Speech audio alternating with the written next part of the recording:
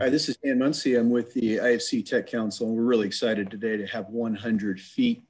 You're doing a great presentation for us. And if you've ever wondered as a firefighter, as a fire officer, fire chief, how does the pizza guy, how does he know exactly where to deliver that pizza in that apartment complex when some of us are struggling in our own jurisdictions on knowing exactly where that address point? So we had the opportunity to meet with 100 feet, and they were able to show us some of this technology, and we invited them to present to you, our Tech Council, and to the greater IFC membership. I want to introduce Jeff Doolin from the IFC. Jeff, do you have any things to say before we start off? I'd just like to welcome everyone joining today, and I think you're going to enjoy this presentation. And at the end, we'll have a little discussion about FRI. Thank you very much for joining today, Chief. Thank you very much, Jeff. I'm going to go ahead and turn it over to 100 feet to start the presentation. Right. Thank you, Chief Muncy. Thank you, Jeff. Just a quick introduction. I'm Nitin. I'm one of the founders and the CEO of 100 feet. Thank you for giving us the opportunity to present to you on what we do. The way we're going to structure the presentation today is we're going to talk about who we are, what's the value we bring to public safety, and how we work with different public safety agencies. If this is something of interest, how you can begin to use this today. What's coming, what's on our plan and roadmap, and feedback about their help. So towards the end of the presentation, we'll go into questions and potentially get feedback on how you perceive this field unfolding. Right, we're learning as we grow the company. So just some quick background on 100 feet. 100 feet was founded just under 3 years ago, where we saw the problem of both food delivery drivers, paramedics, firefighters having a hard time accessing or reaching what we call as high density areas. So primarily MUDs, right, where you have multiple tenants living in a single dwelling, could be a single building apartment complex, a high rise, a garden style property, and so on. What you see on the right side over here is sort of the genesis, the 100 feet entrance, where it says the entrance to the unit is actually what was my condo in a city called Mountain View in California, where I ran into a medical emergency. My mom was visiting. And when I called up 911, they were able to fairly accurately geolocate me.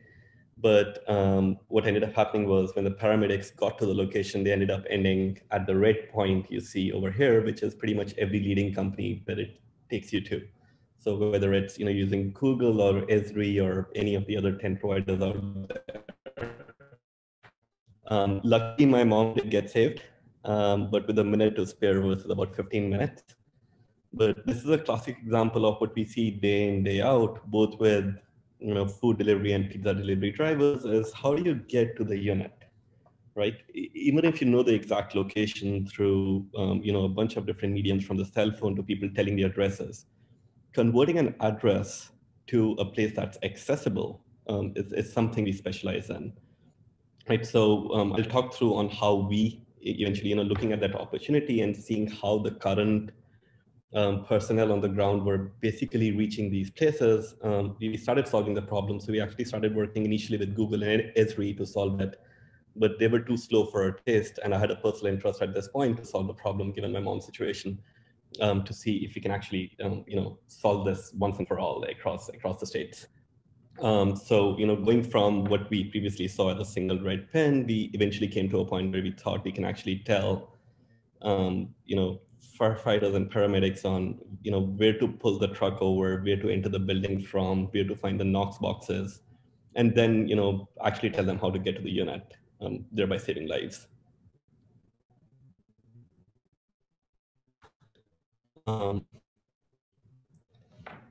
So what we do is we basically, fill up what we call as a critical void in location data today, which is the last 100 feet accurately. In retrospect, 100 feet is too small. We now do more like the last 500 feet, where we realize that no one really has good data when it comes to, the last 500 feet in high density areas, right? When it comes to apartment complexes, condos, mobile home parks, trailer parks, office complexes, malls, dorms, colleges, right? No one really knows what they're doing on the ground. And probably the most advanced today are, the fire personnel who have some understanding, gained by experience over the years on how to get to these places. But it's not available as readily as they see every other kind of data that exists, right? So what we did was we basically developed a bunch of different proprietary techniques to create very high accuracy data. And by very high accuracy, I literally mean like 4 nines, 99.99% accurate data for high density areas at a big scale. So we're not trying to solve this for 1,000 apartment complexes, but can we do it for every single apartment complex, for example, within the US, right? We take this data and then we surface it through a bunch of different products, APIs, feature services in Esri, geocoding services. And then that gets used by a variety of public and private partners.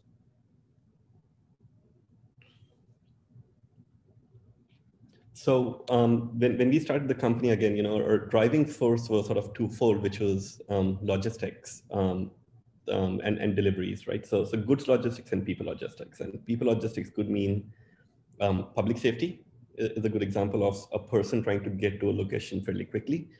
But then we go across sectors, right? We'll help the food delivery drivers, we'll help the grocery delivery driver, package delivery, whatever kind of delivery it entails, right? All of them sort of run into the same issue today, which is how do you actually get to the apartment, right? As we developed the company and the product and the data, we saw a lot of interest also from telecom companies and insurance companies who use this data for 5G network planning. So we have the biggest telecom company in the US today using this for their tower deployment to understand who can actually get a 5G network as it rolls out.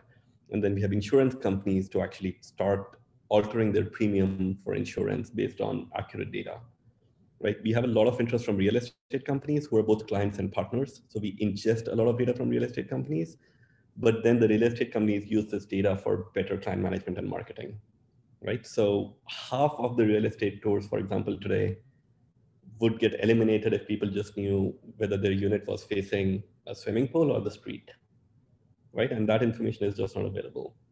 So we span across sectors. Public safety, again, was the genesis and still remains closest part in what we're trying to solve, right? But the others are where sort of we had early wins where companies were facing a big bottom line impact in terms of delivery times, customer satisfaction, and so on, where we made the inroads to work with them early on.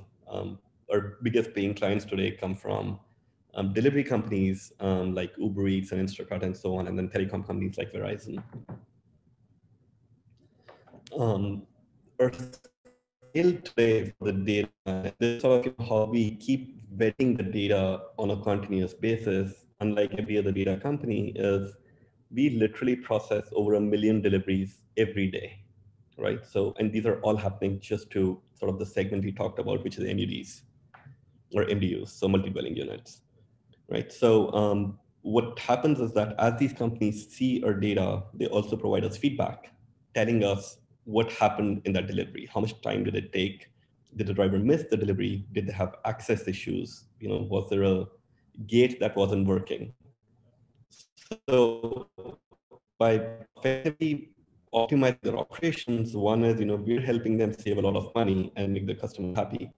But our data is usually at the forefront of freshness, right? So pretty much every complex in US today gets touched by one or the other of delivery partners, which means that the accuracy in data, the new construction, if it's something which even USPS may not have, we'll actually get the data for that much before anyone else does. Right? And it's the same thing with telecom, where accurate data is critical for 5G positioning. When Verizon started with us, for example, they used the data to determine if someone can get 5G network or not. Today, they actually use it for their entire tower positioning, right? And these are all multi-million-dollar contracts of how important this data is in their day-to-day operations. The good part is, as Verizon expands, they're targeting all the new construction coming up.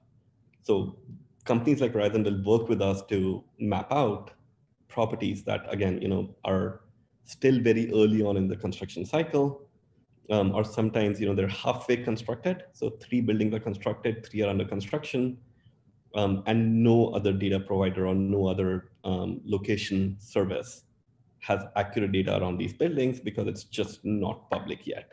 But people have started to move in. Accidents are on a high, usually it's a high construction area.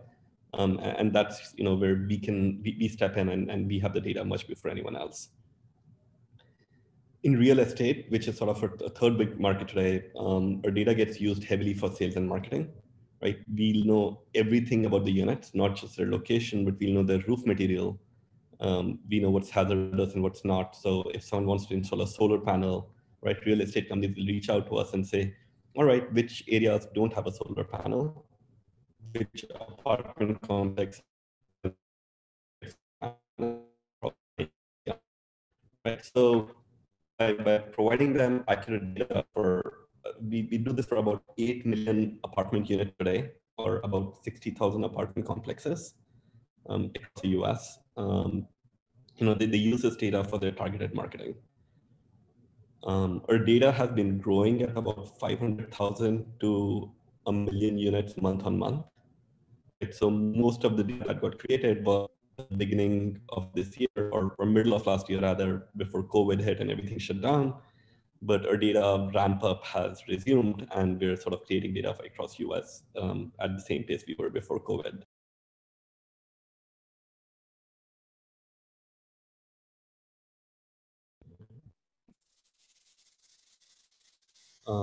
Map out every unit we can in that city, but begin with the bigger apartment complexes and then go to the smaller ones, right? The value is much higher in areas with 500 units, right? Or in areas where there's a bigger hazard like a hospital or a mall.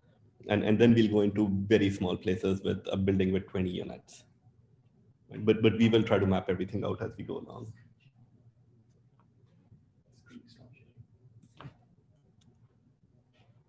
Sorry, my screen stopped sharing.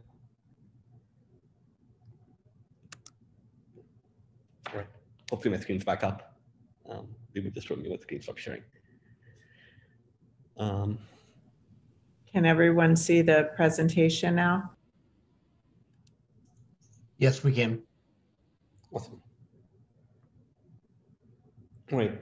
And why we sort of focus on multifamily addresses are because at least in our discussions with fire chiefs across the nation, they're one of the bigger challenges, right? So number of new housing units with 20+ units has grown about 2.5 times in the last decade alone, right? We're seeing high density increasing about 2% to 3% year on year in national housing numbers. So, that steady ramp means most of your new construction is happening in these multi-dwelling units. And from the statistics published in pretty much all fire journals, about 79% of all fires are from residential addresses. And despite a national average of about 20% of housing or 22% of housing being multi-dwelling units, 38% of the fires are from multi-family residences. So they're almost 2x as likely to get a fire than, say, a single family residence. Right? And that number has been growing steadily, which is scary in the way the trend is growing in the number of, so on one side you have the number of housing units growing fairly rapidly. The last dip that you see is basically COVID driven somewhat, and that we hit a certain peak, but the fires started increasing equally rapidly as more and more population moves into these areas. And residential fires lead to a lot more fatalities versus non-residential, right? So if this was happening in a more open, spread out building, it's less likely to be fatal than a residential fire, right? So what we see is like per 1,000 fires, the fatalities in MDUs is about 7.3. Again, this is way higher than you would want, right? Because for every 1,000 fires, if you're having 7 people effectively dying, that's not really a good position to be in. And the current solutions are interesting, and most of you will know this, right, given the audience. The one thing which surprised us when we entered the area was, our trust was, or when this happened with my mom, was that of all people, we wanted paramedics and firefighters to have all the data. So when we talked to them to see why they don't have the data, they basically did in terms of paper binders, right? So most fire trucks we've seen have this big paper binder in the truck, which you flip through to see a map of where you're heading, right? And then to do a pre-plan. Now, the accuracy of these paper maps is really high, right? Most of these have been drawn by firefighters, right? When you have interns coming in or new firefighters coming in, we've seen, teams of them going out and mapping out properties, right? Which are then nicely laminated and put into these binders. Unfortunately, when we started accessing these binders, we saw tons of maps which were very old. They were not accurate anymore. But overall, the accuracy was very high, except the utility was really low and the scalability was low. We saw most binders that we've seen cover only about 10 to 15% of the apartment complexes, right? So they're well trailing behind the development. And that's something we started with, right? When we started the company, we started talking to the fire departments and started getting these paper binders and basically take them in a format where we could actually get them to scale, right? So use that data that you already have and create a lot more data to basically get to a very high scalability and accuracy number. And we've also seen PSAPs, take notes, and we looked at that again. I think PSAPs take a lot of notes for every call, especially the repeat call. That helps a lot, but a lot gets lost in translation, and that's where the accuracy starts dropping. And then there's the existing mapping platforms, right? Everything from the most popular Google Maps to Apple Maps to Esri, where you basically have data for every single address, except when it comes to high density areas, the accuracy is really low. Each one of these mapping platforms is aggregating data from the same sources, right? Whether it's your GIS department, whether it's a national address database, whether there's data that was published a decade ago, they're all aggregating the same data. No one really is creating data at scale. And unfortunately, when it comes to MDUs, the data just doesn't exist to aggregate. So where we position ourselves today, and given our current coverage of about 40% of apartments in US, we aim for the same accuracy that you see with paper binders, with hand-drawn maps, right? Of course, in a much more usable manner because it's actually overlaid on top of a satellite image or a GPS image, right? Where you can see your location and the unit location. And we want the scalability to be high so that we don't get to only 15% of the apartments, but when we're mapping a certain region, we get to 95% of the apartments, right? So effectively, the aim here is to get to the best of both worlds where you have very high accuracy at a big scale, right? And we're well on the way to do that today. And I'm going to jump into a demo right after this, but what you see on the left over here is the world today. It's an apartment complex. This entire thing that you're seeing on the screen is just one apartment complex with one street address. And what you're seeing on the left of that arrow is how the world sees this apartment complex today, right? There's one pin, usually somewhere around the leasing office, not necessarily, but that's pretty much where every service takes you to. And what you see on the right is how we envision the world, right? What we see is every unit independently, every elevator, every staircase, every entrance, every point of interest, right? Swimming pools are a classic place of emergencies, sports centers, clubhouses, offices, right? So we take the world on the left and convert it to the world on the right. So I want to run through a few examples of how this actually looks like. And then we'll sort of continue the presentation more. So I'm going to pull up a few. So first I want to sort of show you just a brief review of what today's world looks like, right? So this is sort of a map that's usually available maybe outside an apartment complex, right? It's published as a billboard, it may be in the leasing office, or it might be in your paper binder, right? And there's only 15 to 20% of these maps. So 80% of buildings will not have these maps readily available. But the way we work with this and why we're different, I want to begin with the simplest use cases first. One of which we saw is sort of the example that I showed on the screen previously, which was a 2255 Showers Drive in Mountain View, right? Where Google actually did have accurate data and another service had accurate data. This is also the data you'll get back from the phone GPS location and so on if that's enabled, right? The problem is most of the time when people are seeing this at the point and trying to get there, they'll end up navigating here. And we see this in real life. But this entire thing is a ball. So the only entrance to the building is actually on the north end of the building, right? So when we create data, we create this as a process, right? We tell you where the unit is, but more than that, we'll tell you there's a gate which requires a gate code or a Knox box. And that's the best place to pull over the truck. So that's where you should navigate your truck to, right? We'll also tell you the floor number. You know, for especially for fire agencies, we'll actually tell you the altitude if required, so the min and the max height of the floors. We'll tell you if there's an elevator available. Just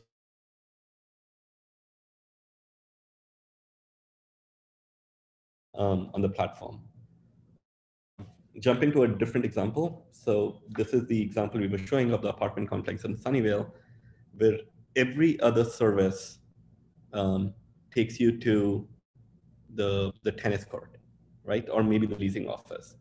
But in this case, the unit, you know, M101 is actually in this building, where that's where you should park if you were to get to that unit. That's where the entrance to the building is, right? It's on the first floor, so you don't care about the stairs or the elevator, and that's where the unit is, right? Simply clicking on navigate, so whatever navigation software you're using, whether it's embedded in Esri or Google or Apple, right? We'll simply change the navigation lat long to make sure your truck gets to right in front of the building, right? So instead of taking you all the way to the leasing office and then making, you know, your personal walk around, we'll actually navigate them right in front of the building, right? Where it's the best place to pull up and enter the building from.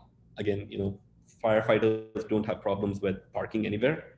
So we actually change the system based on the use case, right? For delivery drivers, we'll show them a parking location, a formal one. With fire personnel, you know, they can just pull up in front of the entrance and get going from there. You also have the unit location in case you just want to pull a hose. And the one thing we promised, as I told you before, was 99.99% accuracy, right? So this is a classic example of, you know, an address in Oklahoma where something like Google and Mapbox and here, which are sort of the three most popular services, take you to a completely different apartment complex for that address, right? And this was a real use case, actually. This was a gas leak that happened where the firefighters ended up here. Luckily, there were two trucks, and one of the firefighters knew about our, you know, we have a free app out there, which some firefighters use, and they ended up coming to our location, right? And they prevented the leak. So all they knew was there's a leak around unit A at this address. But that's the kind of inaccuracy that scares us.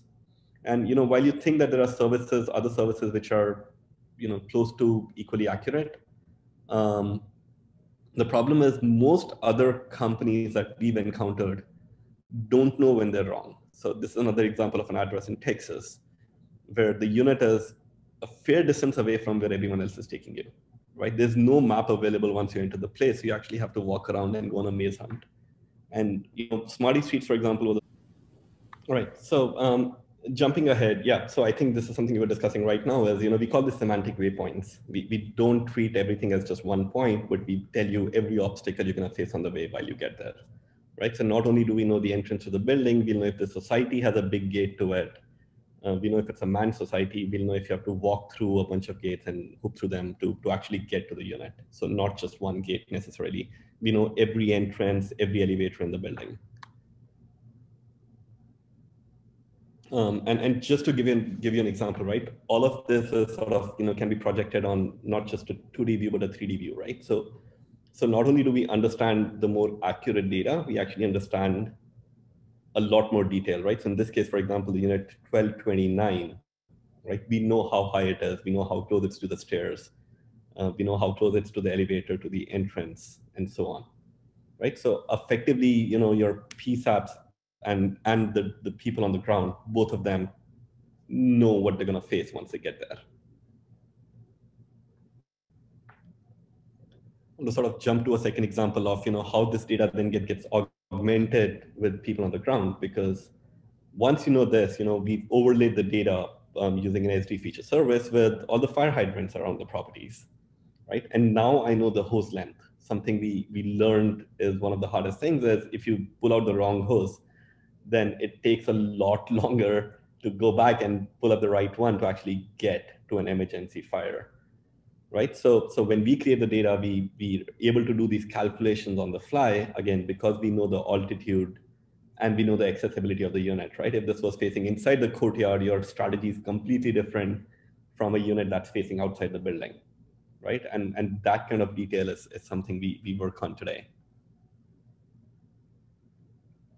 And there are different ways of how this data can get used, and there's different touch points within your agencies where the data gets used, right? So there's the PSAPs where, PSAP portals effectively are in real time providing guidance to the caller, right? And understanding where they are.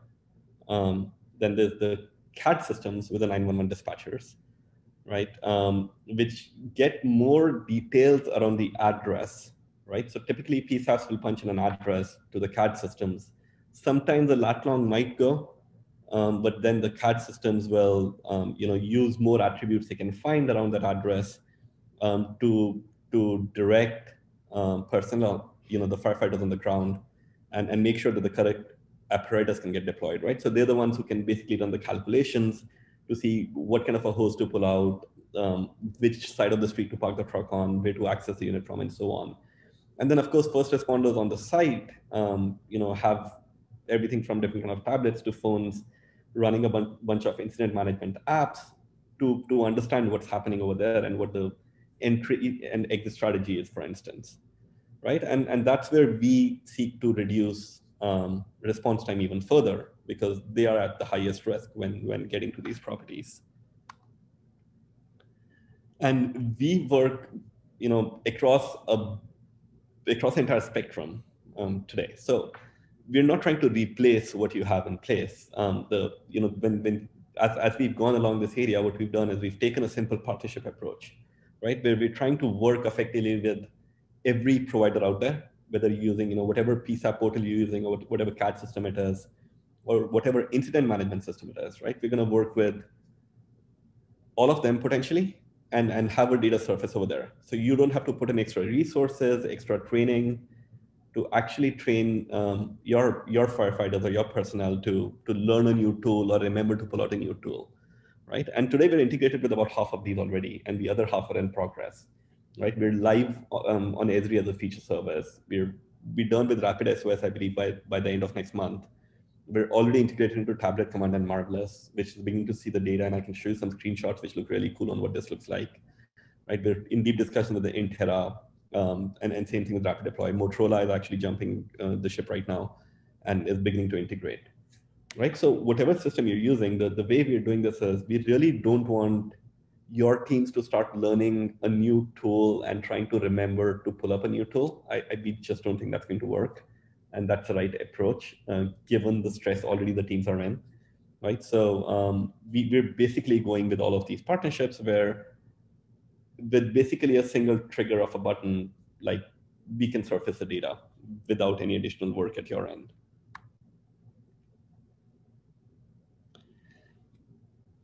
And then there are sort of, a lot of new things that can be done once you have this data, right? So for example, with Esri, we're working on an AR application where as you're looking at a certain building, we can start providing you every insight you need to get there in a 3D consumable view when you're on the ground, right? So in this example, not only are we showing you the location of every unit or a particular unit you're looking for, we're actually in a 3D view, in a AR view, being able to tell you where to access and what direction to head in, right? And we think this is sort of eventually the future where people basically are going to wear these fancy glasses. We've seen this happen with Oculus and Facebook, where all the AR and VR devices are coming in, but without the right data, there's not much utility to them. And that's sort of the gap we're trying to fill. So we're super excited about kicking off the entire AR application with Esri. And lastly, I think we've sort of seen the 2D view of these things. We've seen that the data is 3D, but we're actually getting into a point where the entire navigation can be 3D. So in this particular example, going from the entrance to taking the stairs to actually planning out your entire exit strategy is in real time, right? So we, for example, knew that there are stairs over here. You go straight, you make a right, you take the stairs, go up X feet, then you have to walk through a bunch of corridors. And this is not an apartment, this is a church, right? So the problem is applicable across any kind of high density area, right? And that's how we see it. So again, we've started working with a lot of these colleges, schools, and churches to start mapping them out, right? So we're becoming the authoritative source for their maps. And the agreement with them is that we will surface these maps to all the fire departments as we build them, right? And we are the first responders, because again, with things like everything from fire hazards to active shooters, like this is a problem today which everyone is struggling with, is how do you get to these places, right? And paper maps is just not getting us there fast enough.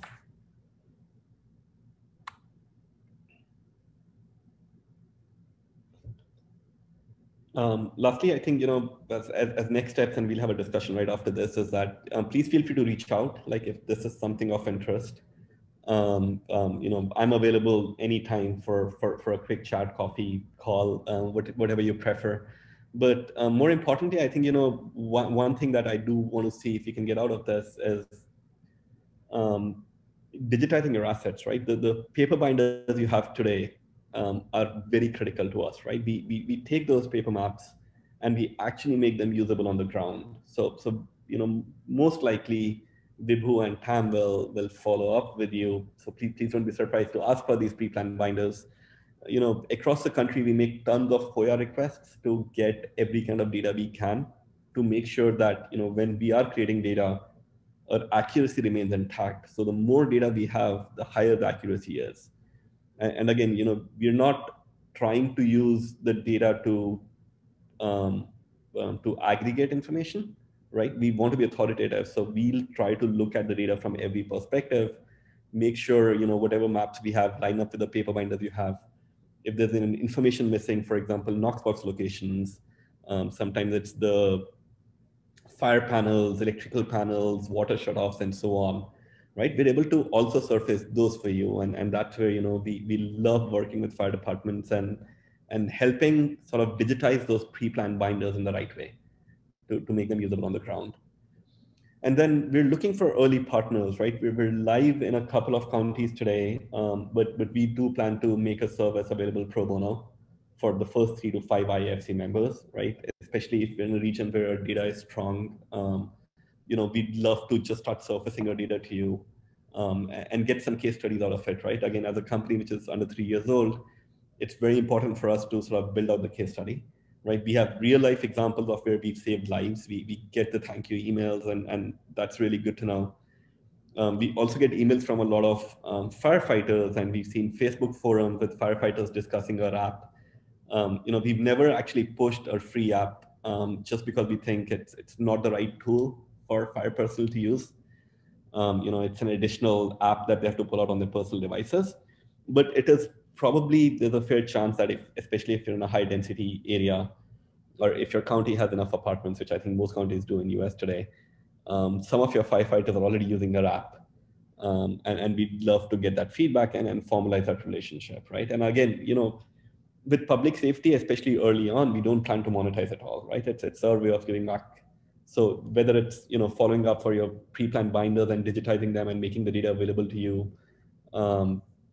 or making your data generally available to you over your CAD, PSAP, dispatch systems, right? All of this is pro bono, all of this is free, at least for the foreseeable future. And we'd love to see how that impacts people's lives.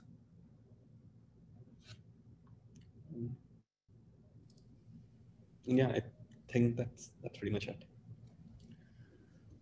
Thank you for this very informal presentation. We do have some questions that were asked in chat, and I think I've got a couple more that were texted to me. Let's look at the first questions here. Are there any fire departments providing data to help this project? And if so, who would that be? And if so, what type of data? So I think that there's sort of two ways in which I think, we work with fire departments to get the data. So most of the time we'll create the data ourselves, ground up. But paper binders, as I talked about, is probably the first biggest source for us, where we take that data and we make sure that the quality is still intact if there's new construction that's covered. And then there are lots of firefighters who use our tools to actually create maps. So while you have your interns and new guys going out to create pre-plans and maps, we have a free tool out there to do that, which will automatically produce maps in both a paper form and a digitized form, so that you don't have to put in double effort. And I think that's the right model in which we work with the fire departments today. Thank you. A question from John Dennison from Texas, who asked, how does 100 feet create this data? Good question. Our data comes from a variety of different sources. So we literally have people walking into every leasing office and every apartment complex and getting their hands on the same paper maps you were seeing previously, right? Now, we most of the time don't make people draw maps. We're actually fairly against drawing maps unless it's an expert drawing maps, right? Which is why we work with firefighters when we have to draw maps, which is about 20% of the times. Most of the time, we'll work with the leasing office, with the management office, with the HOA, to procure whatever maps they had. Then we'll go to the city offices and we'll try to get all the building blueprints, right? Then we'll make a bunch of FOIA requests to get, for example, elevator permit records, to find out which buildings have elevators and which have gates which are locked and so on. Like there's a lot of information like lying out there in a non-consumable manner today. So we'll make all of these requests, we'll collect all of this raw data, which is really bad in its shape and form as is, right? These paper maps that we get from leasing offices are not even legible half the time. But then we'll take all of that and we'll start processing these maps at scale. A couple of things we do, and one example I should have jumped into is that we'll discover hidden information in these properties. So an example is in, actually I'm gonna pick a different example this time from Georgia. So there's this apartment complex in Georgia which has, I can dig this up. Yeah, in Decatur, in Georgia, where every unit has a different street address, right? So there is no unit number. But when we're looking at real call records, both to 911 and to delivery services, a lot of people give the address as 10 Highland Lake Drive, apartment 1315. Now, that's an illegal address as per USPS. If you go to USPS, they're gonna say they can't deliver over there. But that's how people speak, right? So you can't really change people's behavior overnight, or necessarily it's never gonna happen in the next decade, right? And understanding those kind of intricacies is something we specialize at. So whether someone called and said, hey, I'm at 10 Highland Lake Circle, apartment 1315, when everyone else is baffled because, again, 10 Highland Lake Circle is really an office, a leasing office, right? Or whether they say 1315 Highland Lake Circle without a unit number, which is a legal address, right? We understand they're talking about the same thing. So we create the data ground up, we'll go in and we'll try to discover every possible pattern for this data, which you cannot do if you were just aggregating data, right? So we'll work with the fire departments. One, as we said, we'll get your pre-planned binders and digitize them, but then we'll work with the leasing officers. We'll have our own ops team go in and talk to the leasing managers and HOAs and get those maps. We work with builders who are doing new constructions to get maps even before they build properties. We actually work with some fire departments where firefighters help us draw maps. And then we have our own specialized team of people who'll go in and draw maps. Then today, about 10,000 gig economy drivers are helping us, right? People who are driving for DoorDash and Uber Eats are actually collecting maps for us. And then again, once the raw maps are collected and the FOIA request data comes in, all of this goes through a massive machine learning pipeline to surface it in the shape and form you see. So how are you, on this scale, how are you ensuring the accuracy? It's incredibly important that the first responders arrive at the right location in the most expedient manner, and that is your business model, but how are you ensuring complete accuracy with just the mass amount of data and address points that you're working with? So good question. So I think that there's a twofold approach. One is, what we call as a control set and a test set for the same apartment complex. So usually we don't publish data unless we have a secondary verification of the data, right? So a lot of times, for example, when we digitize the map for an apartment complex, we'll reach out to the management office to give us a sign off, saying this looks accurate, right? That's a secondary point. For the pre-planned binders that you have in your trucks, right? More than creating data from that, we'll use that to second verify the data we've created, right? So we always have at least 2 points of vetting whatever data we are creating. That's the initial way of pushing the data. But then because we have commercial contracts with the biggest delivery companies out there, FedEx, Uber Eats, Instacart, right? These drivers are going there day in and day out, and we incentivize them to tell us when something is wrong.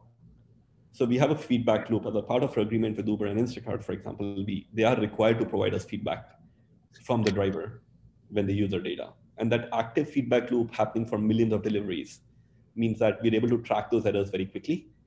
If there are errors, which is very rare usually, and again, the rate is like 1 in 10,000 maybe, we will pull out the map. Like we will not surface that data, right? We try not to interpolate, extrapolate. We're not playing a guessing game, basically. So we'd rather pull out the data and then have someone else go there and redraw the map per se. But that's the operating model today. So we'll have the feedback loop, active feedback loop, which almost no other data company in US has. Most data companies create data, give it, and they don't know what happens to it after that. But we keep an active feedback loop. And second is at least a multi-point verification across different sources. That's an outstanding concept. We tend to think of operability between public safety entities. We may visit that particular address point in an apartment complex maybe once a year, maybe 3 times a day, depends. But to partner with our business communities that are reliant on this address point for every FedEx delivery, every pizza, every time the Uber driver needs to pick somebody up, and then to assure that accuracy, I think that's allowing the automation of the system to continually update itself. And I think that's a process the fire service is moving rapidly towards. And I like that you are leading the way in this area and really providing us that last 100 feet for us to make sure that we're connecting with our customers as soon as we can. So I had another text question sent to me. Are there tools that firefighters can use to create or augment these databases? And I think you've answered a little bit, but if there's, as we're out there walking our buildings and talking to our customers, is there a way that we can go into the system and make those updates? Correct. So yes, there are 2, right? So at least in a current app out there, you can actually type an address and move things around. Again, we'll look for a secondary verification of when data gets corrected. With firefighters, it's easier. We can flag it and we can whitelist it. But that's when you're moving individual points around, and that happens quite a bit, right? Even for like very rural areas, right, where you have half a mile by half a mile farm and you don't know the access point, right? Where's the entrance? On what side of this big block do you enter the thing from? So you can make those edits on the fly, and they're available to you right away to consume. And then other people will typically start seeing that data in a day or so, right? Once it goes through a verification process. The other is for high density areas, we have our own specialized map drawing tool, right? The aim over there was, can we be as fast in drawing the map digitally as you would be on paper, right? Which is something everyone struggles with. Is on paper, you write in 01, 02, 03. So in this one example map I showed you, right? This is actually unit 101, 102, 103, or rather, sorry, 102, 202, 302, right? So it's 3 floors. It's not written, but drawing this map is fairly quick. If you were to draw this on paper, if you were to draw this with every unit, every building name, everything, it's really slow. So we have tools where, it takes about, I would say, between 1 and 3 hours of training, where you can basically draw something with higher accuracy than this, and effectively at a higher speed than paper. So yeah, we provide those tools for free. That data gets surfaced typically within 72 hours after you create it in whatever CAD or dispatch system you're using. Thank you. Speaking of dispatching and CAD, Mike Cox, the fire EMS industry manager for Esri, asked, can you describe how or if you integrate directly into CAD software?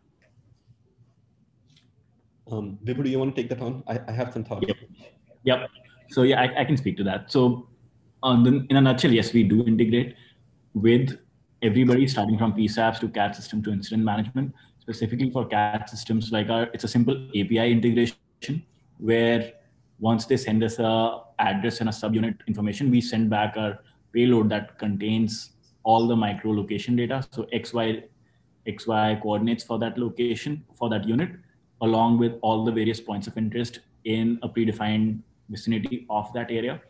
For some of the addresses where we do have Z-axis, and increasingly we will have Z-axis for most of these properties, we will share the Z-axis in terms of meters and floor numbers both. And that sits in within the CAD system and then gets passed through the chain down to people on the ground as well. So the dispatchers have almost as high of a situational awareness as somebody who's actually on the ground. Correct. So today, like the data, we are already sort of, getting integrated with Motorola, and there's an ongoing discussion with Rapid Deploy. But usually these integrations don't take too long. It can be done within either your, the service you're using, their ecosystem, or directly with on your CAD system, where a team will work with you to make sure you see that data. Thank you. Assistant Fire Chief from San Marcos Fire Department, Carl Kuhlman, asked, do you have an example in a mid or high-rise structure? And I'll ask you, if you do, would it be possible to pull it up and let's take a look at that? Yeah, good question. Let's pull up some Chicago addresses. Vibhu, do you have any address on top of your mind? Give me 1 second. Well, while you're working on that, let me ask another question as you're preparing that. So Kirk McKenzie, one of the most forward-thinking individuals in the industry, is asking or stating he's very glad to see the various integration options. We also see Intergraph and My 3 Words. I know that we've talked briefly about My 3 Words between us. Since you're working in 3D format, if offered the building information modeling BIM, how might you ingest and display in MXR? And are you working with any heads-up display companies yet? Yeah, Does that make sense? I can explain it. Go ahead. Yeah, I can take that on while Nitin pulls up the example. So I'll go backwards. So currently we aren't engaged with any heads-up HUD companies yet. It is on a roadmap. It becomes extremely powerful when you have XYZ axis with the existing data set that we have, which we are increasingly building out in terms of the Z-axis. X and Y-axis are already there. So it's definitely on our roadmap. As you saw the example when it comes to mixed reality, what you saw in the video where we were working off of Esri's Audio platform, which requires your phone, we foresee something like that being center stage. It's still a little early in terms of what's the clear partner in the mixed reality or augmented reality world out there. Given our goal is to get to market with partners and not just build something standalone ourselves, that's why it's we're looking to identify who that clear partner is. It could be Motorola, it could be Intergraph, or it could be any of the third-party applications who are in the HUD space. So we are actively looking for those, and the goal is to have this available, all our data available and functioning there. In terms of how it's ingested, it's again like fairly straightforward. Like everything that we see here is a very simple GeoJSON, which can kind of work with any system. So it's platform agnostic, it's base map agnostic, and everything else is fairly easily available. When it comes to what 3 words or My 3 Words, I think that's a slightly different use case compared to what we are trying to address. So the real value for what 3 words is in areas where you don't have standard addresses. If you're getting a PSAP call from a middle of a park, knowing those 3 words will be important because you may not know the exact street address for the park or the beach. But when it comes to residential areas or urban areas, almost every call will come from an address, and that's what most people will convey to the PSAP, or that's what you will need to direct your fleet to. And you add... 1 second. So on the what 3 words, right? The fear we have, and we love them as a company, we talk to them all the time, and now we've known each other for a while, right? this is sort of my classic example of, more accurate data can sometimes be very harmful. So in this case, for example, this is an apartment complex in Southern California where that's where the unit is, and you'll get a really good, accurate location for this. The problem is every navigation system out there today, right? Whether, again, it's Esri, Here Maps, Google Maps, does not have the internal roads mapped. So they actually take you across the aquifer, right? So when we created this, for example, we're showing the parking over here versus over here from a navigation point of view, because if you were using any standard navigation software, you'll actually end up at a very wrong place, right? So what we try to do is, again, when we talk about accuracy, for us, the accuracy is not just the point accuracy, it's whether it's solving the problem or not, right? And this is a classic example of when the problem actually higher accurate results, even if you're using my 3 words over 3 words, right? Getting this lat long, it actually gets you to exactly the wrong place, not the right place when you navigate, right? And over time, this data will improve, but then you're going to run into the 2255 showers problem where you're on the wrong end of the building, right? So I think they're complementary to what they do. Eventually, if you know the lat long, will tell you the right access points for it. And I think that's going to be the long-term interaction. Sorry, go ahead. Yeah, I think that kind of covers it. I was going to talk about semantic waypoints, which is what we just talked about. So this is perfect. And for high rises, the data is similar. We're very careful in how we create data. So for example, this unit, if you see, it's not lining up in the middle of what you're seeing because the satellite image had a skew, right? So when we create data, it's sort of ground truth correct, right? Versus getting a random skew on the data.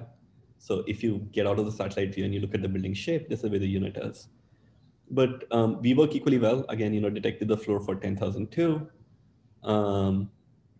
And told you, like, the entrance over here looks weird, which is interesting because this is a building where that's the base. This entire thing is the base of the building. And that's the high-rise part of it, but the real entrance to the building is here, right? You can't like jump over this hoop and then come here. This is actually the second floor where you're seeing the terrace, and then that's where you should pull over. So, the data is equally stable for high rises. I mean, this is just giving you an example of the kind of maps we get for Chicago. And I mean, we're looking at thousands and thousands of units and tons of unprocessed data still, right? We're creating data, or we're getting maps faster than we can process them. But that's the kind of data that flows in, and eventually that's how it gets surfaced. So it's very similar to what you see for garden style. The accuracy remains the same. We'll take care of building displacements, right? Sometimes what you'll see in maps is if it's a very high-rise building, it's going across the street. No, we'll do it based on the base layer, not on top of the skew.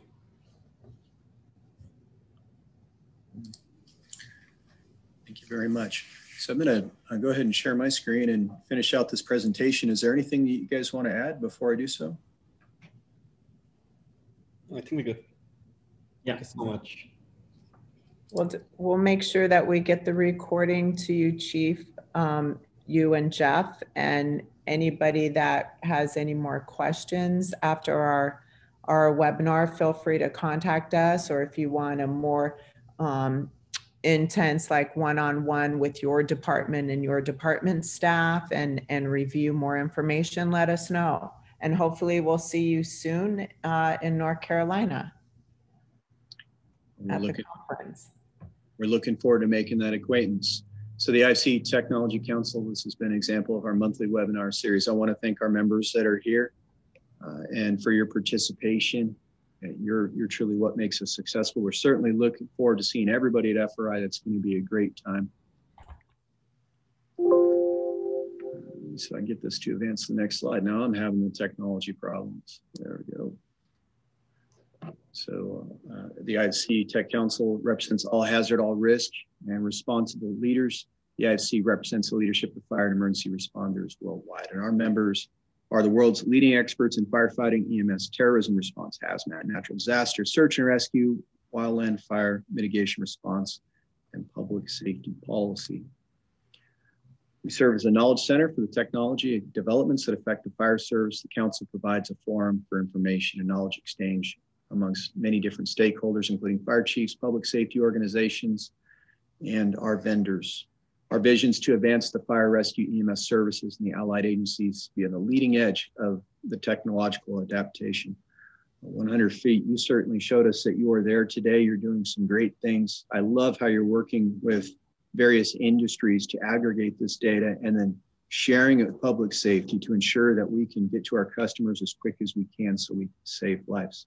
It's been an absolute pleasure to have you here. And I want to thank you and our membership and our technology leaders that were able to join us for participating in this presentation. Thank you very much. Thank you, everyone.